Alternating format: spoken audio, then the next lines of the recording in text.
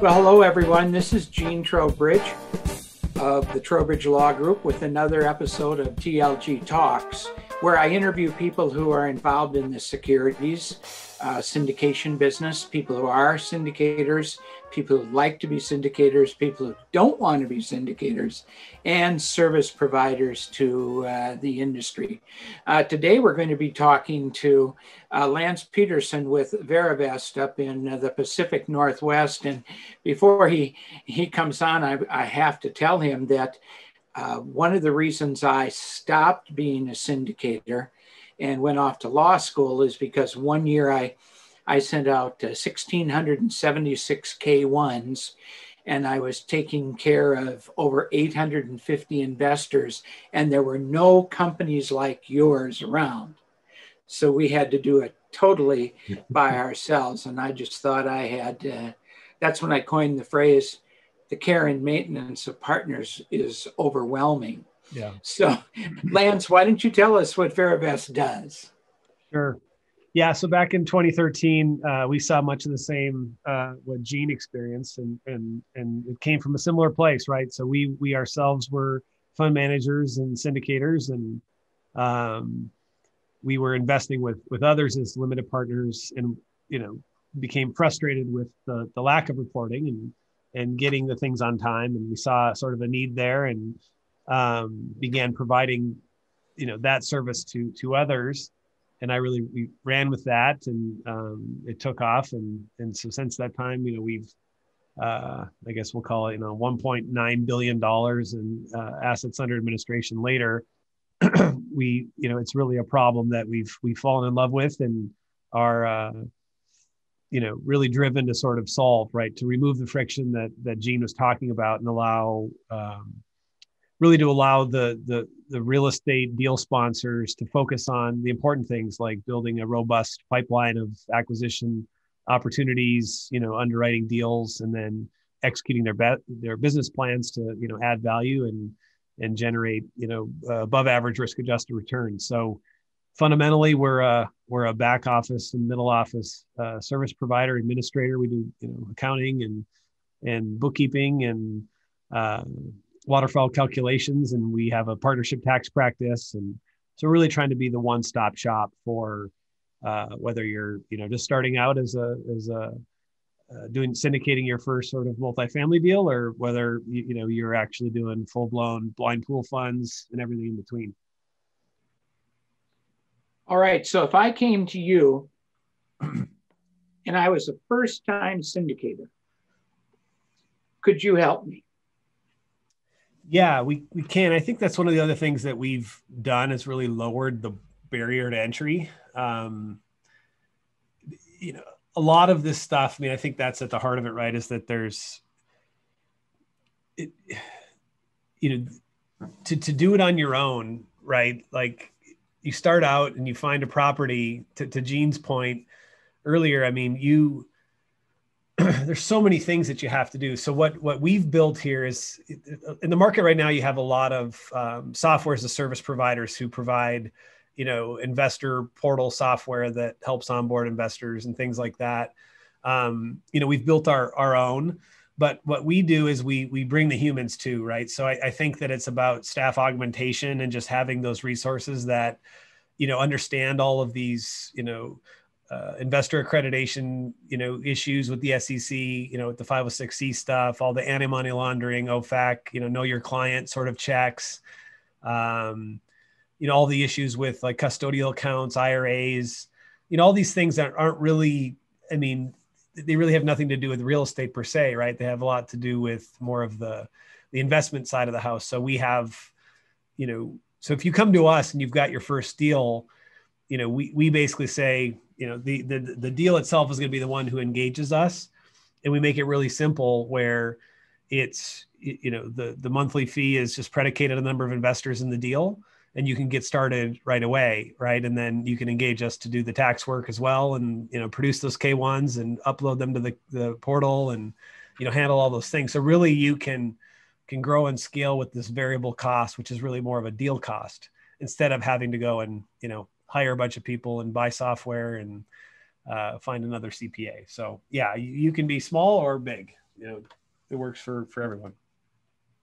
So if my first deal was a 506c offering, you would handle the investor verification process too? Yeah. So, yep. Yeah. As investor is, so everyone has their own white labeled investor portal. So investors can go and make their commitment. If it's $50,000 minimum, they can make the $50,000 commitment, enter in all their information.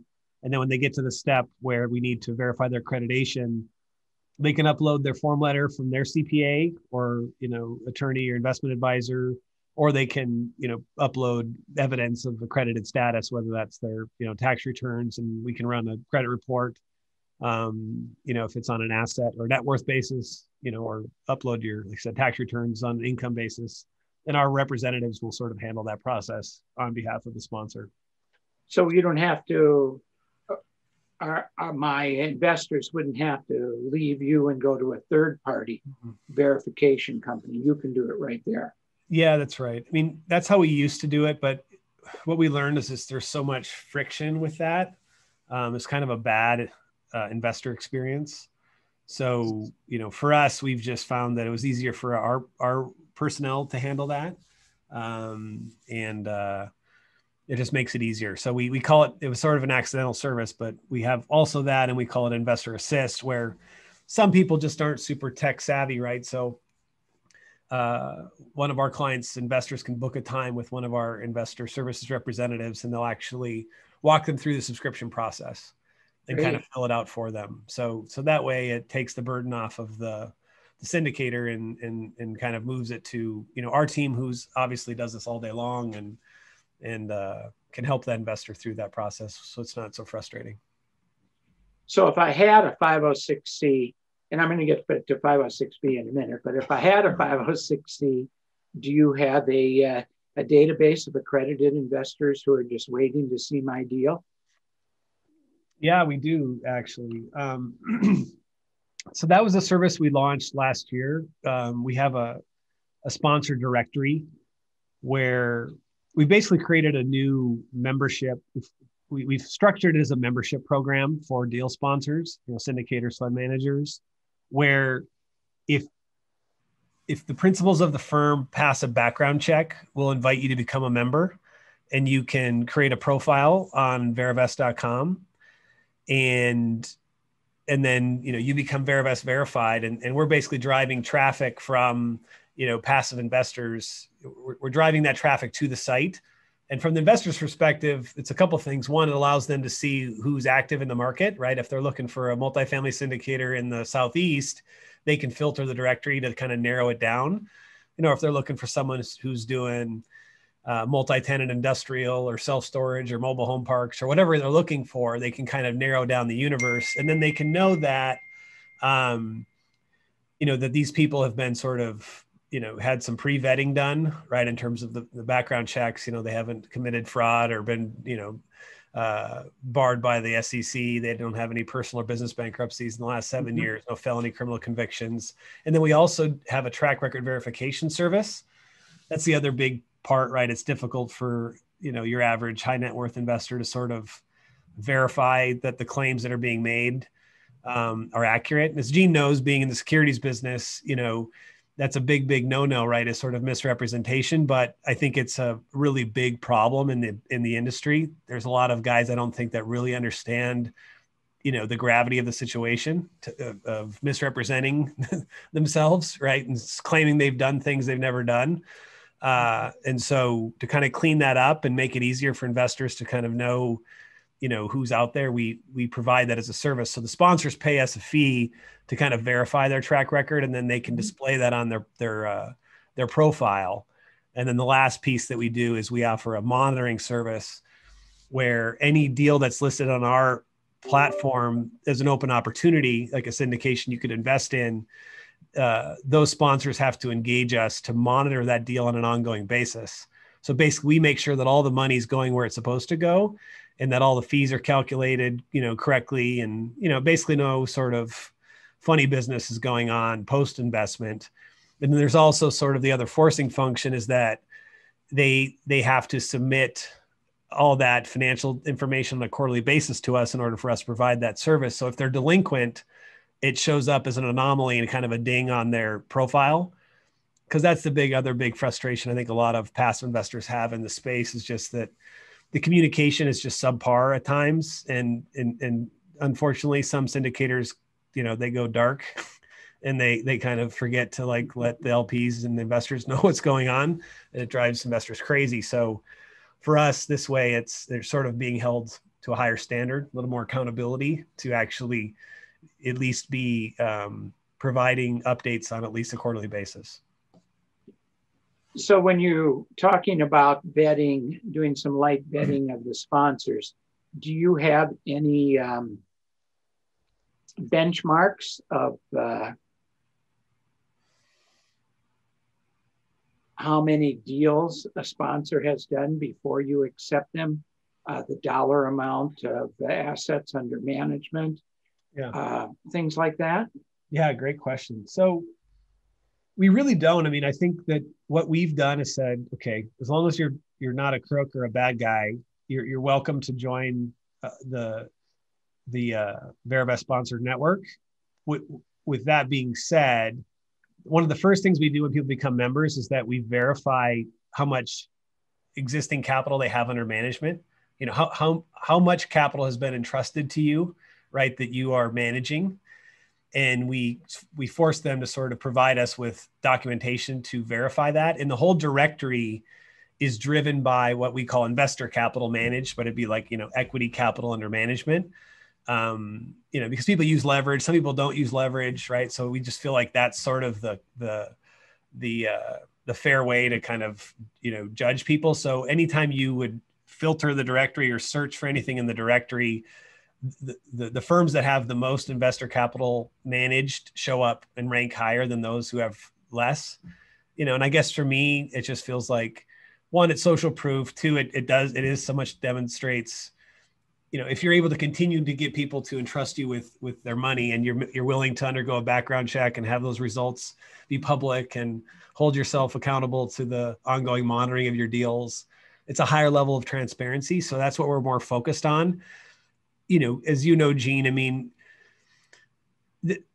these investments have risk, right? That's how they're able to generate, double-digit returns. I mean, there's risk that you have to take on, and especially as a limited partner, you don't have control, right? And so you're abdicating all of that decision-making and day-to-day operations to some other party.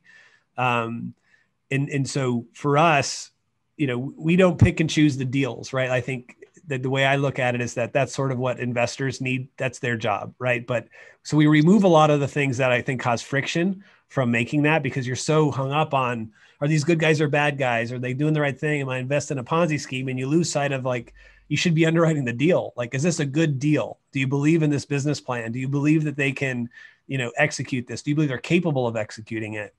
And that's sort of what we want to help, passive investors just get better at doing that job, because it's just, and we've seen this obviously over the years, where we moved from a society that relied on pensions, and your employer was sort of your retirement, to then, this sort of IRA, 401k, like, it's up to you to save for your retirement. Right. And I think that if people are being honest with themselves, they kind of went from the pension sort of side to just abdicating, the management of their wealth to some other party, usually investment advisors or wealth managers who, haven't really done the greatest job. You know what I mean? And so I think that we all should take the act of investing our own, our own retirement financial futures sort of in our own hands. So that's the kind of stuff that I'm really passionate about promoting, is just, we all need to learn. We're all investors, and we need to learn to become better investors. And, completely abdicating that kind of stuff to some other party, in my opinion, isn't really the greatest strategy. It's okay to get some help, but I don't think you should entirely just hand it over to somebody else. No, I agree with you. One of the things I've been preaching for the last year, as I see my sponsors, we do quite a bit of work with sponsors, as I see them maybe moving off from multifamily into mobile home parks or self-storage. and taking their investors with them, I have been promoting that the investors should get educated in the asset class. The sponsor, the syndicator, is not going to educate you in the asset class globally. They're going to talk to you about their deal. But you need to know, I do some work with an organization that teaches you investing in mobile home parks. Yeah. And when they do their training, they have a whole half day where they videoed a tour of a manufacturing plant to show you how a coach is built. Yep. Well, if I was going to invest in a mobile home park, I'd kind of want to know what that thing is that's sitting on that piece of concrete. Yep. and what trouble am I in if I own it, or if I lease it, or whatever. So I think that's important. And then I always say to the sponsors that there's 4 questions that I think an investor should ask you. And the first one is Lance, if I like your deal, if I give you the $50,000 you're asking for, what happens if something happens to you? Yep. And I think that's the number 1 question. And I won't write an offering if the manager isn't an entity with multiple people. 2 people might be fine. 5 people might be better. But 1 person, I mean, we've been through a period of COVID where people have died. I've had people die before COVID, or get sued, or get divorced, or go bankrupt, and they're all alone, and all the investors take it on the chin. Yep. So I think that's a bad question. But the second question I always say you should ask is, hey, Lance, have you done this before? Yeah, exactly. And I always say, you've got to do, I don't care if it's a small deal, you've got to get your first deal done. So when you're asked that, you say, sure, I have once. Well, that's all you need. Yep. You need to have it done once, and that's a start. So when someone comes to you and you ask them that question, hey, have you done this before? And they say no. I know there are other companies out there like yours who would not touch a first-time syndicator. Mm-hmm. They just wouldn't. That's their policy. But I've nurtured some really good syndicators from number 1. I have one company that's done 128 deals with me since 2014. I did their first deal. Yep. And they're great. So yeah, there's nothing wrong. That's right. I'm with you. I mean, I obviously am. It's a get rich slowly kind of business, and everyone's got to start someplace, right? And that is what and this is where you see, Gene, right? A lot of that misrepresentation is sort of the insecurity of many of the emerging sponsors, right? Is that and they're embarrassed by it, or like, oh, I haven't done anything yet. And I'm just like, but okay, yeah, but like that's with anything in life, right? Like until you do it once, then I mean, it's just you got to start someplace. So there's no reason why you should hide from it, right? In fact, I do know a lot of investors who look for those emerging managers because they know they're hungry, they got something to prove. There's a lot of things, and the thing that I've seen, and you've probably seen it too, Gene, over the last 5 or 6 years, is that there's been a lot more cooperation amongst the participants in the space. I feel like, 8 or 9, 10 years ago, it just felt like much more competitive. Like everybody was sort of like each man for himself. Right. But now the beauty of it is that if you are trying to get in the space, you can invest as an LP, you can sort of tag along with another group who's been doing it longer and kind of learn from them. And, there's a lot of ways to get involved. And that's what we're really trying to do, is just to make that part more transparent, because to me, if you're out there and you're hungry and you really get after it and you can find a deal that's worth doing, I mean, that's where it starts. Right. And there are ways to sort of, if you find a deal that pencils, that makes sense, that you've got a business plan. And to your point, Gene, like you put a team around you, you find other people that can help you, because it's a team sport. Right. And so that's what you're looking. I mean, this is what I say to investors all the time too, is just saying, look for people, like the team matters. Right. And if it is just a solo Joe or one man show, that it's whether they're super experienced or whether they started yesterday, it can be a bit of a problem because there's a lot of jobs and roles, right, to make it work, and to do it on your own is extremely difficult. And so, that would be sort of a red flag to me, just like it is to you. I'd be like, who else is involved? I mean, you're going to do everything. It just doesn't seem practical.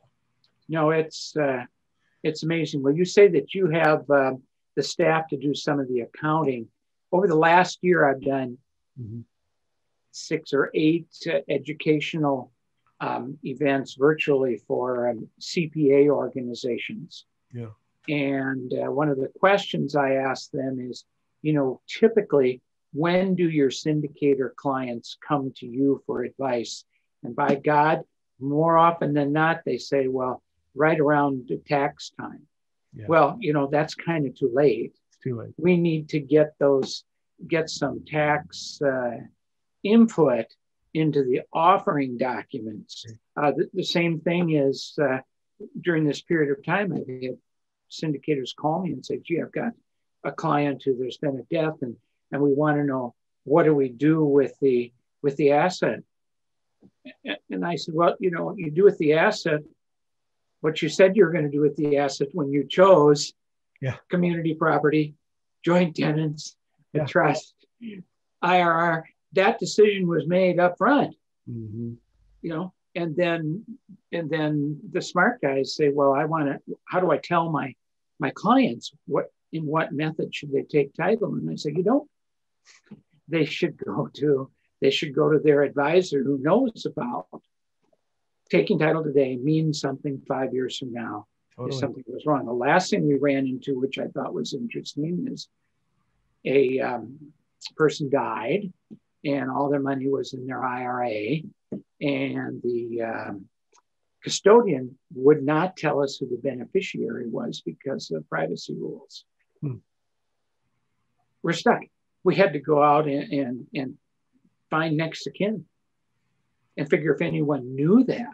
Yep. So my subscription agreement looks a little different than it did 6 capture months the ago. Capture the beneficiary. Yeah, most definitely. That's an interesting deal. No, well, I agree, and that's why we added the tax practice, Gene, was that real estate investing and tax go hand in hand. I mean, because they're in a partnership structure. So, it has to be part of the process. You need securities counsel to draft these things because you're going to be using exemption from registration, right? If you're syndicating, that's what it means, right? And the other part of it is that this is a partnership and it has tax implications, right? And waiting until after you've done the deal or whatever, and the year's over and all those things before you talk to someone, it's too late. And so that's really where we've realized, like, we need to be adding value as far upstream. Like when you're getting involved, Gene, we need to be at that table too, having those discussions, right? Because it's part of the business plan. It should be. In the last couple of weeks, Lance, I've done three YouTube lectures, if you would, myself, all from questions that have come during tax season. Depreciation, the passive loss rule, and capital accounts. Because people are told, boy, we're going to use cost segregation and you're going to get, your share is going to be $300,000 of depreciation. Well, they think that's going to shelter $300,000 of their annual income. And so we need to tell the people that depreciation shelters the income from the property first. That's right. And then if there's anything left over, maybe, because then I got the passive loss rules. Exactly. It said you're a passive investor. It doesn't help you unless you have passive income, right? That's right. And so people are upset. They made these investments like the old day. I used to invest in or syndicate during, 3-to-1, 4-to-1, 5-to-1 write-off days. And if you put $100,000 in, you'd get $500,000 right up way before the 86 Act. So it's a change, and people don't know that. I don't think the I don't think the sponsors know that. I don't, yeah, and that's you're right, Gene, and that's the sort of stuff where they're out there. It's, again, they become misrepresentations because they're telling people that up front as part of like selling the deal, and it's like, unless those people, like you said, have other passive income, which more often than not, I mean, there's a good chance they may not, or they're a real estate professional, right, per the IRS definition. It's just carried forward. It doesn't, you know, I mean, maybe it offsets 100% of that, like you said, the income in that particular deal, but it ends there. So yeah, those things go hand in hand, and like you said, in all cases, and even because I think a lot of passive investors, LPs, they think they can turn to the sponsor to answer these tax questions. To your point, it's this. I mean, the beauty of the partnerships, all the stuff is passing through. It's going to go until it hits a human, you know, with an SSN at some point, right? So you need to, you know, everyone's situation is different. That's right. That is. Well, this has been great, Lance. I have one more question to ask you, but before I do, if someone wants to interview your company because they might be interested in using them, what's the contact information, or is the website? I've been to your website, and your press kit is spectacular. First of all, yeah. I've been to your website, and I see all the people that are on your website. Where would I go if I wanted to interview you or a company to see if we're a match?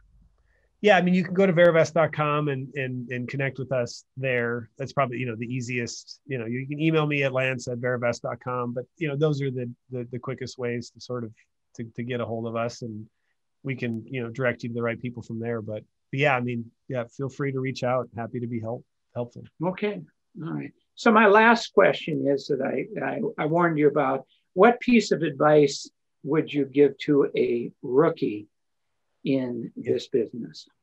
Yeah, I mean, the piece of advice that I give to everyone who's emerging is that don't underestimate how important building a brand around what you do is. I really feel like that is the most often overlooked thing, that people think they can just sort of roll some week. I mean, if you're going to get into this business, then at least take the time to pick a name. You know, you're something capital management. You know, you are something. It's its own business. So don't treat it like it's some just random hobby or whatever. It's because it's not. You're either in it or you're not.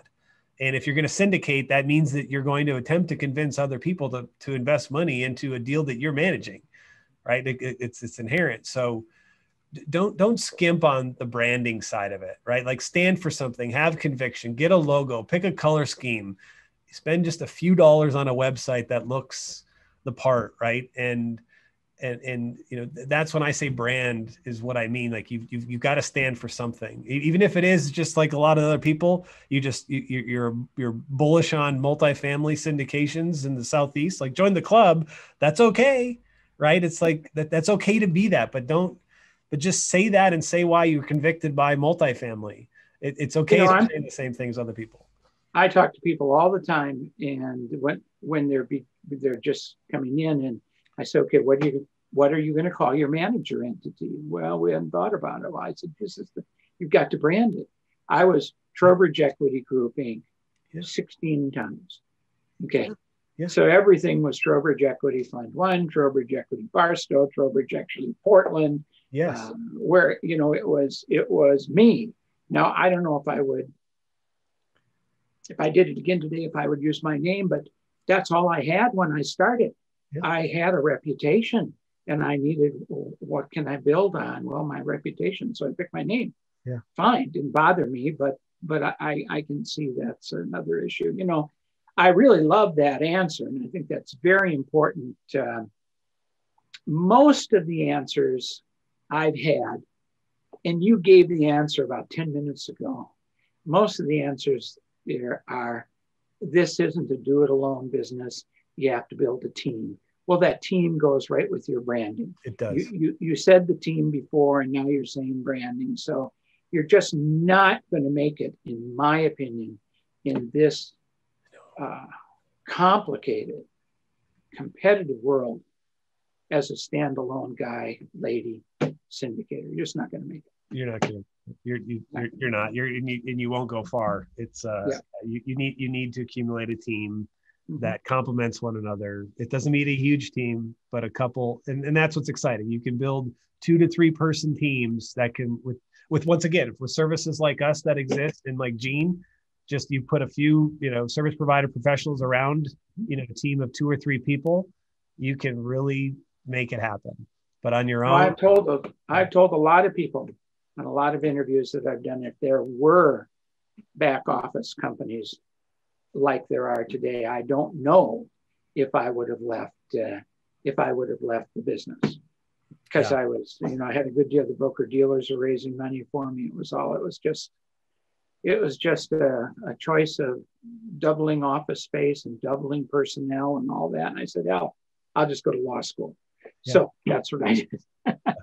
All right. Well, thank you so very, very, very much. This has been our interview with Lance Pederson with Verivest, and you can see on the screen their website, and you can just go to their website and reach out and interview them and see if they're the right company to help you do all the things that a syndicator needs help with.